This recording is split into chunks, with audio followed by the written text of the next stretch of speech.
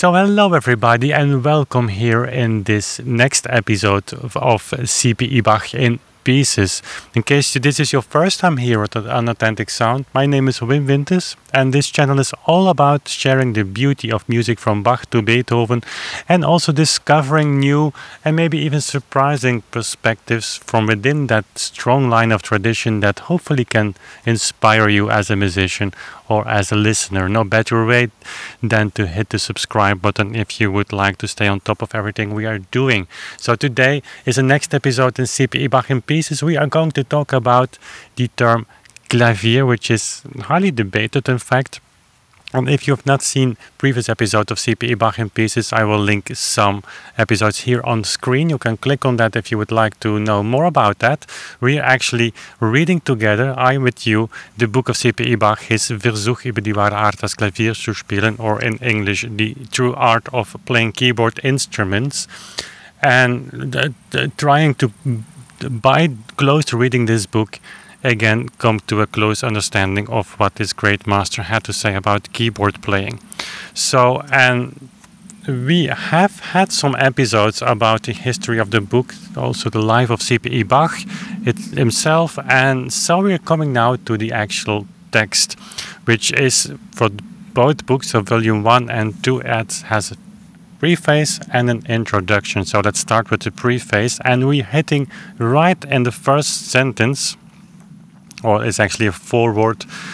And the first sentence we hitting a kind of problem in a way that the term clavier, of course, is today seen as a generic term for all keyboards, which partly is true, but when reading letters and diving into more specific content of that time, one cannot escape the feeling that for those people in the 18th century, that term maybe was generic, and I don't know if that's the same for the period of J.S. Bach as it was later in the 18th century, but it kind of is always has been clear for those people whether they were talking about actually the keyboard as a term that serves for all types of keyboards, and or it was just the clavichord, because that was actually the second or perhaps even the first meaning of the word.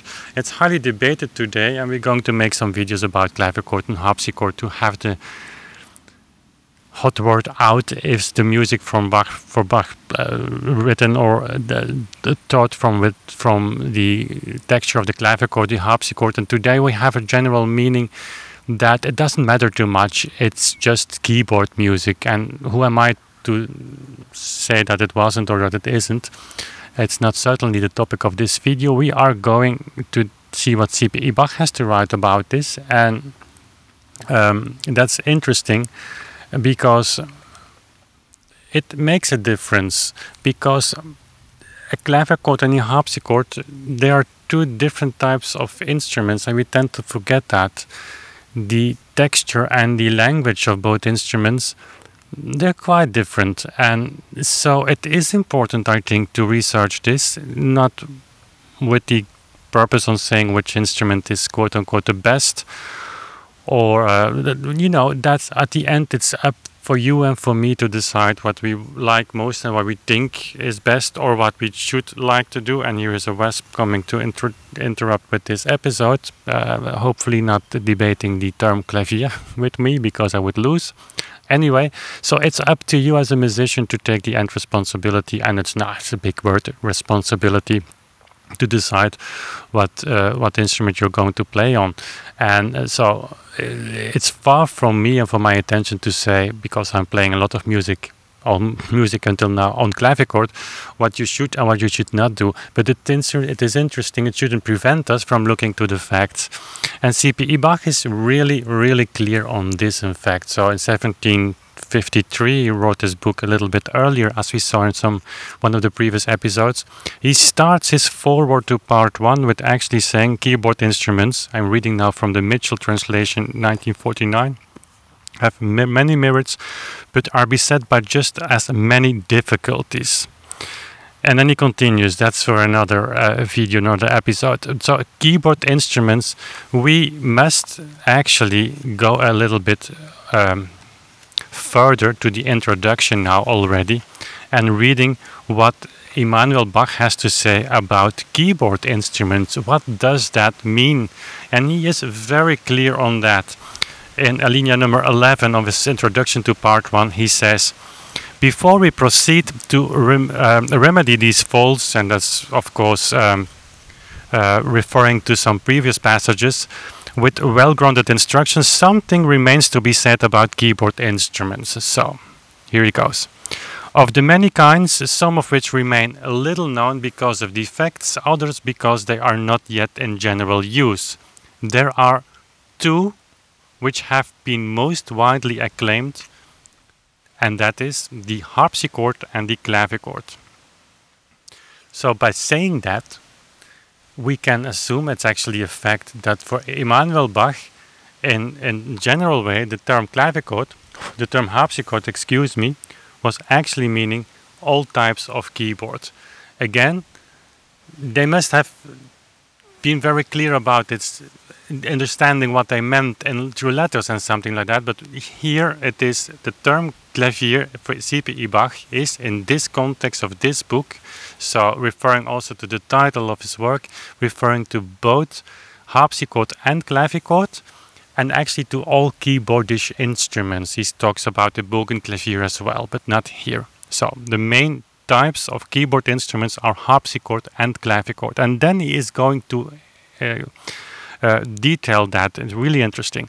So the former, which is the harpsichord, is used in ensembles, and the latter, the clavichord, alone.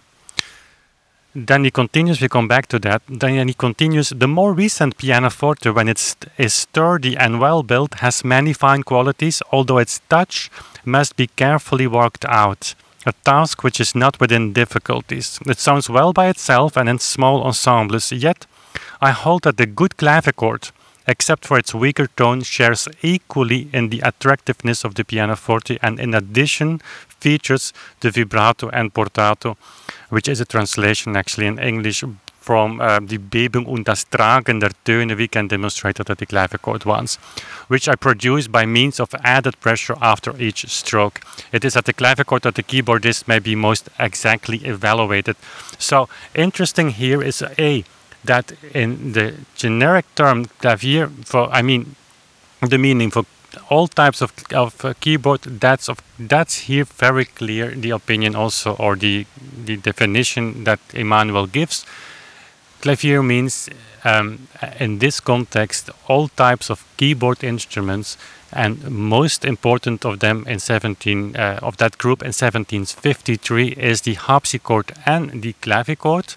The pianoforte has its qualities, but is not yet accepted, as it, of course, history would tell, would later be the case. And the second interesting thing is that he designates two groups, harpsichord for orchestral playing and clavichord for solo music. Now, before you, maybe as a harpsichord player, become very mad at me, it's not what I'm saying, it's what C.P.E.Bach is saying. And I know today we have a different practice, partly maybe because of a great player like Wanda Landowska at the beginning of the century advocated the harpsichord so much, probably because he wanted to have an instrument on the large stage.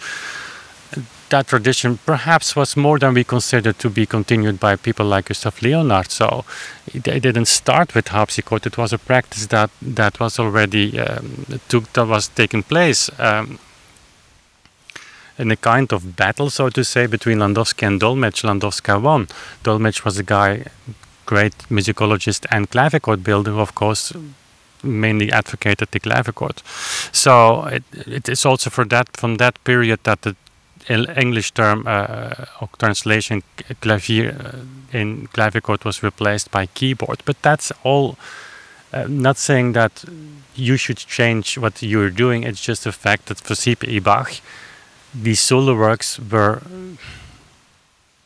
more dedicated, more suitable for clavichord, and that the harpsichord was the orchestral instrument for ensemble playing and accompaniment.